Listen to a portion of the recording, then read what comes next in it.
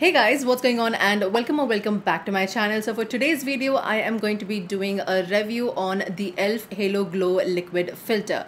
Now on Nykaa, on the last day of their pink summer sale, this was in stock for like literally 15 to 20 minutes and then it went back to being out of stock. So yeah, at that quick time I picked this up, and a biggest credit goes to this subreddit which is called the Indian Makeup Addict. So a beautiful soul over there had mentioned that this was available. I quickly picked it up, and this is in the shade number 4 medium. So before we can get into the video, and if you have not already, then do not forget to hit subscribe button and the bell icon right next to it, notified whenever I upload. And now let's jump right in the video.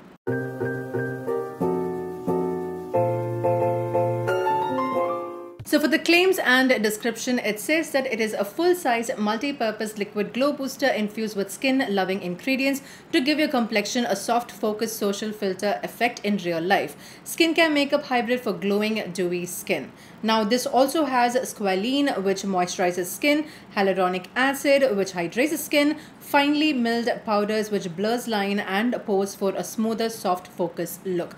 And this will be great for dry, normal, combo or oily skin as well. Now this retails for 1,650 rupees for 31.5 ml of product, and they offer only 5 shades. However, in US, UK, everywhere else they offer a total of 8 shades. So I wish they kind of do increase the shade range whenever they come back in stock. So this is how the packaging looks like, which comes in this baby pink cap in a glass bottle. At the bottom you have the shade name and number. Now I really like the applicator because one, it is big. Second, it has a slight dent in the middle, so it kind of stores the product over there.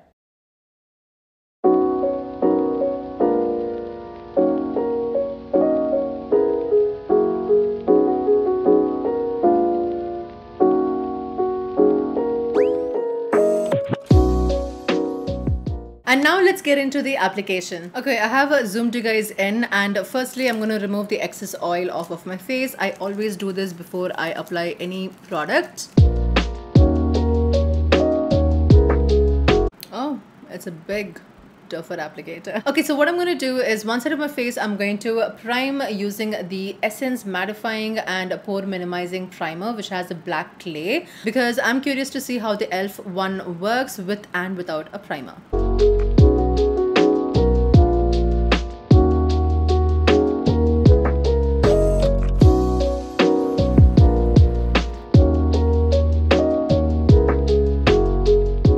So I'm just using a flat brush. This is from Estee Lauder. I got this free with their foundation.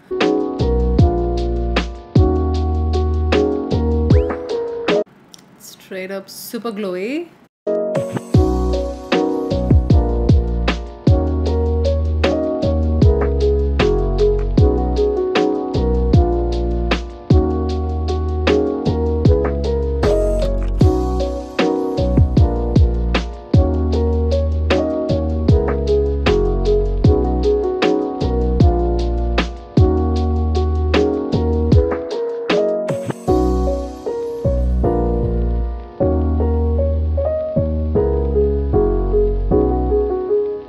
So this is how my skin looks like right now. It is super duper shiny, and at the same time I do not actually see any difference between this side and this side, the one with the primer and the one without.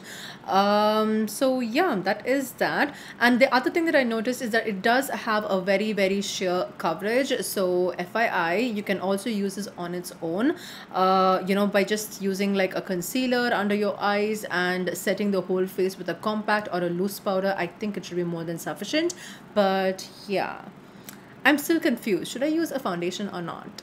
So I forgot to press record, but I have decided not to use a foundation. So I'm just going to use is a concealer on my under eyes, set my whole face with a loose translucent powder, use a matte blush, and call it a day. For concealer, I'm using the Milani Conceal and Perfect Concealer, which is in the shade 140 Pure Beige. For loose powder, I'm using the Too Faced Peach Perfect Mattifying Loose Setting Powder. I'm just dusting it on my under eyes, and whatever is left over, I'm applying it all over my face. Okay, this actually doesn't look that bad. For blush, I'm using the Balm in Stain. So I'm going to skip on the cheek contour. I'm just contouring on my nose, and this is the LA Girl Pro Conceal in Beautiful Bronze.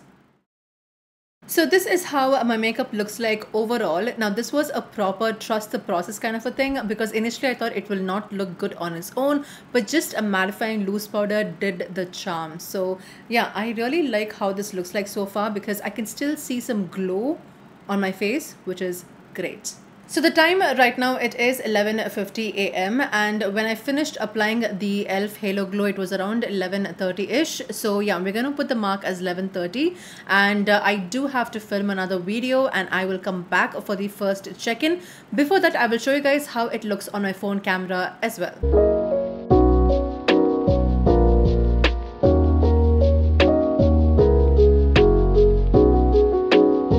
Hey guys, I'm back, and the time right now is about 3:13 p.m. So it has been a little over 3.5 hours since I last applied the e.l.f. Halo Glow liquid filter, and this is how I look like. I do feel a little bit of my oil has come through, so I'm going to quickly blot my face, and let's see how that goes.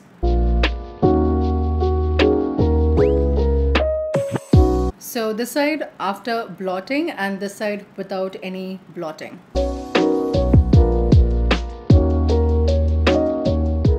So this is the excess oil that has come off of my face, and this is how it looks like. I still feel it looks really fresh after removing all the oil, but yeah.